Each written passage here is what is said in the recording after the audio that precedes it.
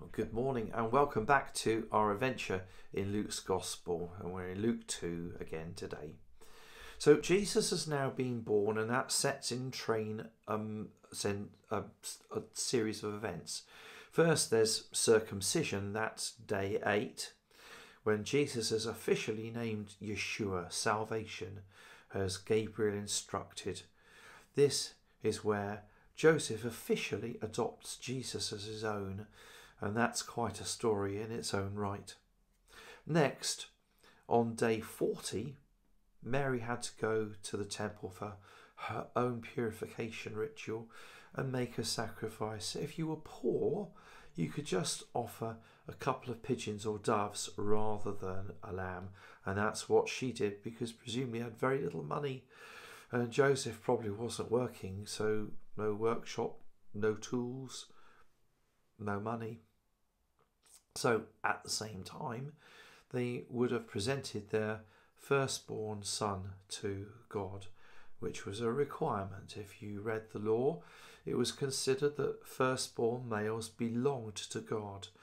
But according to Numbers 3 and Numbers 8, God accepted the Levite tribe instead of the firstborn. So unless the average family had 24 kids, half of them male and half female, Israel had much the better of this particular deal. Anyway, Mary and Joseph are at the temple. Jesus is nearly 6 weeks old, and they meet a man called Simeon. And here the Holy Spirit once again features, because Simeon just knows he has to be in the temple that day. And we're told that he was righteous and devout, and some are waiting for the consolation of Israel, which Isaiah speaks of multiple times. And on your screen are some references in Isaiah that you can locate for yourself to demonstrate this emphasis of Messiah as the comfort of Israel, the consolation. So like Mary, Zechariah and the angels before, Simeon just bursts into song, declaring the baby as Israel's Yeshua, their salvation. We mentioned that last week. And he refers to him as light to the non-Jewish nations as well as Israel. He goes on to prophesy 4 unexpected things. Firstly, Jesus will cause the falling and rising of many in Israel.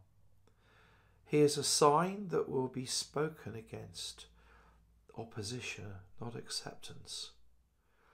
That he exposes the true state of people's hearts, and that a sword will pierce Mary's own soul too. This did not fit the normal contemporary concept of what Messiah would achieve, but every word of it came true. And not content with that, God also arranges for Anna, which is Hannah in Hebrew, to be on the spot that day. And she's quite a lady too, because now 84, Anna has spent all but 7 years of her adult life as a widow without visible means of support. It's a life of faith. She spends nearly every waking hour in the temple as a full-time worshipper, and she too joins Simeon and co, endorsing his words and starting preaching to anyone who will listen about this remarkable baby. Well, Luke then has the family returning to Nazareth. He entirely omits the flight to Egypt and Herod's homicidal slaughter of the under-twos. Some call that a contradiction, but in a contradiction, 2 statements can't be true. This is just a redaction. It's not a contradiction. Luke just misses it out. Both stories finish back up north at Nazareth, and perhaps Luke has just made his points and he wants to move the biography on. I think so. In conclusion, I love Simeon's Nunc Dimittis. And to sum up, Simeon says, I've seen prophecy come true today. I've seen Messiah with my own eyes. God, now let your servant depart in peace. I can die happy. And that is today's musing.